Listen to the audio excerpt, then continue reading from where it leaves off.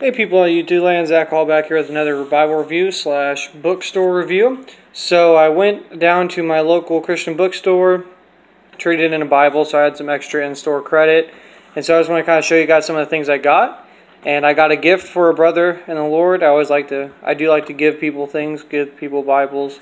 You know, as the Bible says, it's blessed more to give than it is to receive. So what we have here is an Holy Bible, King James Version. It is the Open Bible by Nelson.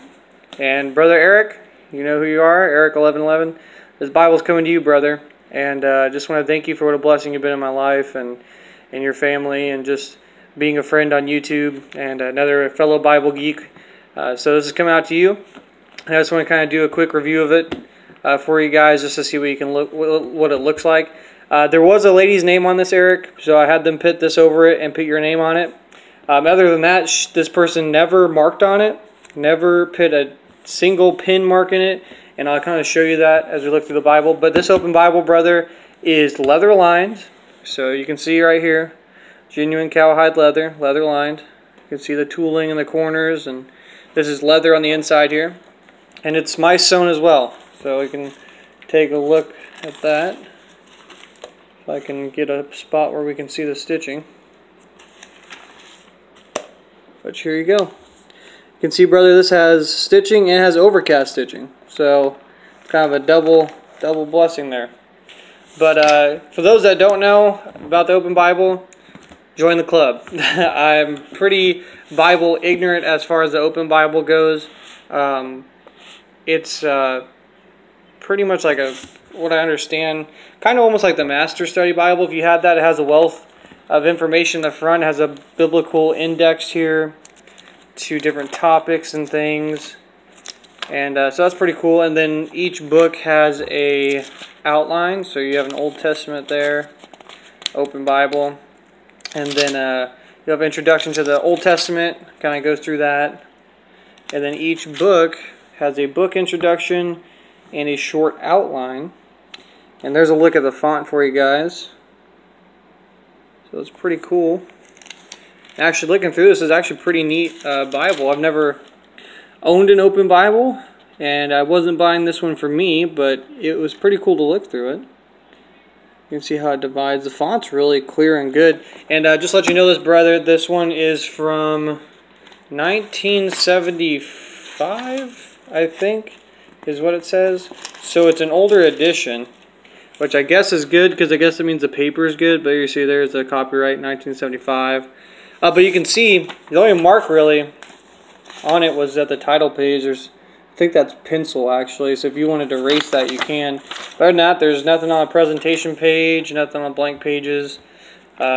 Even in the notes section in the back here, this person did not write in it, which is kind of sad. You know, you always feel like that's a sad thing, because then maybe they didn't use it at all, but then it's a blessing for others. And so Eric, I just hope this Bible blesses you, brother. I'm going to try to send it out today. We'll see what happens. But so you can see here in the study notes, there are no markings from the previous owner. And so guys, you have a concordance in the back, as most Bibles do. And then it has some different helps here in the back. So this is pretty cool. It's got a section about the Dead Sea Scrolls, a bunch of different articles about different things. So, you know, like I said, I'm not well versed in the Open Bible, and Eric, you could probably do a more in-depth review of this once you get it. But it is red letter. Take a look at that, brother. The red letter is actually pretty good in this Bible. It's red. It's pretty consistent, actually, and that's probably because it's an older printing. And you can see there it really pops off the page. It's not pink, so that's good. It is actually red, and it's pretty consistent from what I've been able to look through it so far. You might see more once you get it, because like I said, I just saw this in the bookstore, brother. I just thought about you, and I was like, oh man, I know you love the Open Bible, and I know that you love good bindings, and this one's sewn, and it's leather lined. It's good leather. So you guys can see there. Here's another spot of the font if you want to take a look at that. But for everyone else, if you guys want an open Bible, you can probably find one at a used bookstore, used Christian bookstore if you have one. We're blessed to have one here in Springfield, Missouri, CPO Redeemed, and they're really good used bookstore. They get Bibles like this all the time. There's actually a couple more open Bibles in there, and even a leather-lined Thompson chain from the 1960s, but I didn't get that one, all right, because I know, Eric, I know you like the open Bible. So here's another example where it has a book introduction, and then it's going to have a pretty detailed outline here, actually, of the book of Ezekiel. And that's pretty cool. And what I like about it is it relegates all the notes and everything to the beginning of the book. And personally, I like that in the study Bible. I'm one that where I don't, and it's personal preference, of course, I don't like their stuff to be in the text. I don't like there to be maps and charts and listings in the text. I'd rather you have it either at the beginning of the Bible, at the end of the Bible, or if you're going to do it in between the books, have it at the beginning of the book, and then just let the text be the text. But that's, that's a personal preference. But that's something I do like about this Bible. But what I was going to say is supposedly Thomas Nelson is supposed to be coming back out with this Bible. So if this is something that might intrigue you guys, keep your eye out for that. And they're probably releasing it with their new comfort print font if they do release it. So, and that's probably something Eric could give you guys more information on too. But this is a really well-made Bible, and it's already worn in. I mean, you can see, get it up here. I mean, it's pretty floppy. You got a floppy Bible there. Nice and good. It has two burgundy ribbons. Again, you'll probably replace those. But they're in decent shape for how old the Bible is. I mean, let's hear it's 25... 35, almost, what, 43 years old for a Bible. So, it's a pretty good age for a Bible. You can see here in the cover, it's kind of a marbly burgundy color. It's pretty neat. It's got different colors throughout. I kind of like the cover a lot. It looks really neat. I hope you don't mind that, brother. I hope that's not like a thing you don't prefer. I just didn't want there to be another person's name on there, and they're like, hey, we can do this.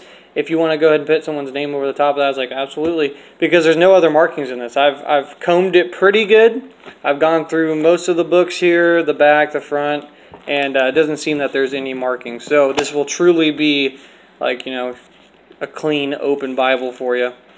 So I hope you enjoy that. The only problem I foresee in the future that you might want to fix is I think this tabbed page here, the glue's coming undone. I can actually feel the glue right there. So if you might want to glue this page a little bit more. But other than that, brother, the binding is superb. It is still in really good shape. It's not falling apart anywhere. It's my stone throughout the whole thing. Again, leather lined and flexible and all that fun stuff. So I hope that's a blessing to you. I also got a couple commentaries. As you know, or maybe you don't know, I don't think I even mentioned this, but I'm studying to become a pastor. It's what the Lord's laid on my heart. So, commentaries are always a good thing for pastors to have, to compare what other people thought, especially commentators like Barnes. I love Albert Barnes' commentary. He's a very orthodox believer. I love the depth he goes into, and it's not overbearing. You can definitely read it, even if you don't know Greek or Hebrew. He has some Greek and Hebrew words in there that he goes over, but for the most part, if you just want to read the Bible and study it, this is a good commentary series to have. Another good one that people are really familiar with is Matthew Henry. People might not know Barnes as much as Matthew Henry, but I'll tell you what, Albert Barnes has some beautiful things to say about the Word of God. And they're very insightful and they're very helpful when you're studying. And, sometimes you're stuck on a passage and you're like, man, what did someone else think about this? And it's good to go to people who were solid believers, who held, that they believed in the Word of God, and they could interpret the Scriptures and give you references and give you the meanings of the words, their context, the passage.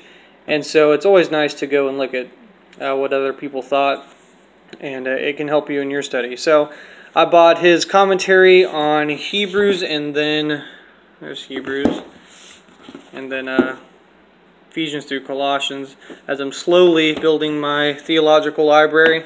Of course, a lot of people probably do this online now, but I prefer physical books. That's just me, which is kind of weird, I'm only 21, and you would think that people my generation would just go with technology. However, I'm a book guy. I just love the physical book, to hold it, to feel it. But you can kind of see here how the commentary works. So he has the chapter at the top, and actually he does the year. That might be Usher's the year, the dating system that he uses. I'm not sure, but you can see there's the Bible text and then his commentary. And he literally goes through every phrase in the verse, and that's what I appreciate. He doesn't even gloss over things that would not seem important. I've been going through his commentary in John, and it'll be like, the verse says, and they went to another city, and he puts in there, they went to another city. So it's like, it's good to know that he goes over every single phrase, and like I said, a lot of helpful things in there. But yeah, so this is what I went to and got, had some money in my account there, and so went and bought these things. And I hope this video is a blessing to you. And Eric, I hope to have that Bible out soon, and hopefully we'll get to you soon, because I look forward to seeing your review on it as well. Other than that, guys, you have a great day, and God bless.